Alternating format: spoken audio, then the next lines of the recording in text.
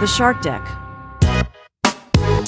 Paul Reubens, the actor who made Pee Wee Herman famous, has passed away at age 70. Hi, I'm Johnny Mack, and that is today's Daily Comedy News. Paul passed away after a private battle with cancer. A statement on his Instagram on Monday said that Reubens privately fought cancer for 6 years. He put out a posthumous statement which read, "Please accept my apology for not going public with what I've been facing these last 6 years. I've always felt a huge amount of love and respect from friends, fans, and supporters. I loved you all so much and enjoyed making art for you." His character Pee Wee was created in the 1970s as a 10-minute bit when he was with the Los Angeles comedy troupe The Groundlings. Paul auditioned unsuccessfully for Saturday Night Live in 1980. He then went about creating the Pee Wee Herman Show, which was billed as a live on-stage TV pilot and had its premiere in early 1981 at The Groundlings. A national tour followed, and in 1981, HBO broadcast a version of it as a comedy special. I remember watching that back in the day. In 1980, Reubens had a small part as a waiter in the Blues Brothers movie. That same year, he played a put-upon hotel clerk who deals with Cheech and Chong in Cheech and Chong's next movie. Pee Wee started turning up on late-night talk shows, including Late Night with David Letterman, where Pee Wee doing his thing and Letterman doing his too cool for school thing was comedy gold, writes the New York Times.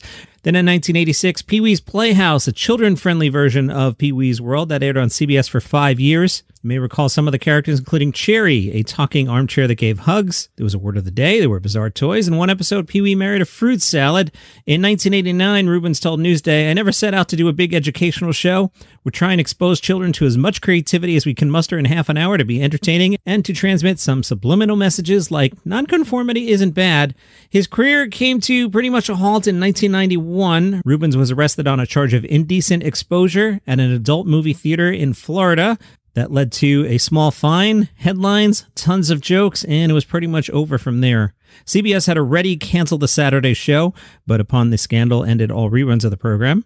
Reubens pleaded no contest. He was sentenced to community service, and as part of that service, he produced 2 anti-drug public service announcements. He had some acting credits: Murphy Brown, The Blacklist, Buffy the Vampire Slayer, 1992's Batman Returns, and the movie Blow in 2001.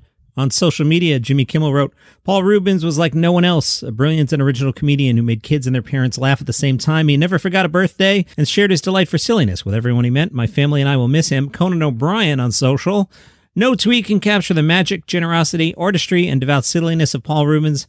Everyone I know received countless nonsensical memes from Paul on their birthday, and I mean everyone in all caps. His surreal comedy and unrelenting kindness were a gift to us all. Damn, this hurts." Kathy Griffin wrote, "The great Paul Reubens would send me hilarious gifts every year on my birthday. I didn't know he was ill. The last time we spoke, I invited him to one of my dinner salons, and he expressed that he didn't want to come because he was worried about COVID. He came to my house after my Trump photo scandal and spent time with me. Danny DeVito said, really loved working with him. Sandra Bernhard said, a true genius. Glad I got to work with him. So sad." Scott Aukerman wrote, "Incredibly saddened to hear of Paul Reubens' passing. Watching him on Letterman and then seeing Pee Wee's Big Adventure in 1985 was like a lightning bolt into my brain, waking me up to what was possible in doing comedy. It was the greatest thrill of my life to first interview him, then work with him on the TV show, then befriend him socially.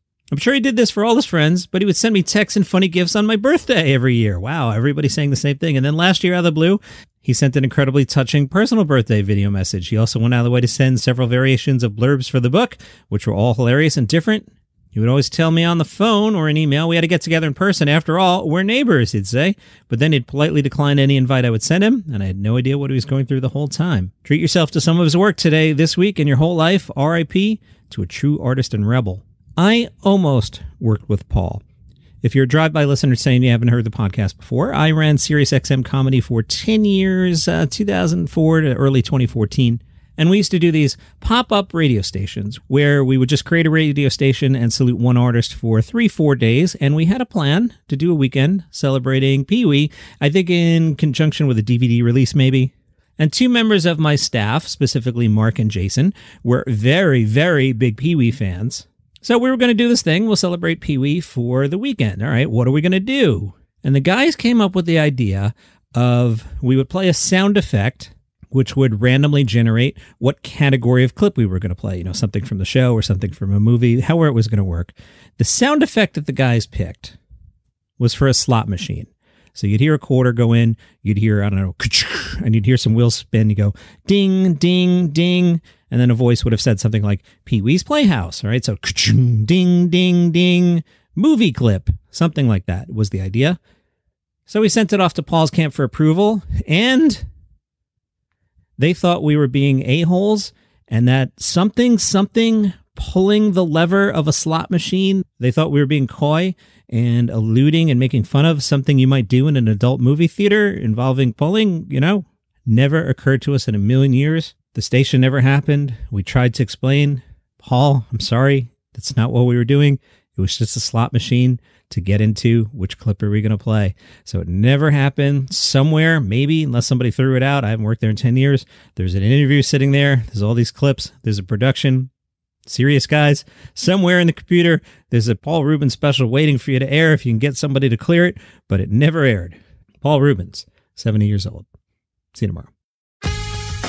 Hi, I'm Mark Francis and host of a new podcast, The Messi Effect. Join us as we take you into the exciting new world of Argentine soccer phenomenon, Lionel Messi. And his new life at Inter Miami will bring you into the glitz, the glamour, the star-studded events, along with the exciting journey to a new world of U.S. soccer and international football with news and stories 3 times a week. Come along for the ride as Messi, Miami, and Major League Soccer experience the journey of a lifetime. Get the Messi Effect wherever you get your podcasts.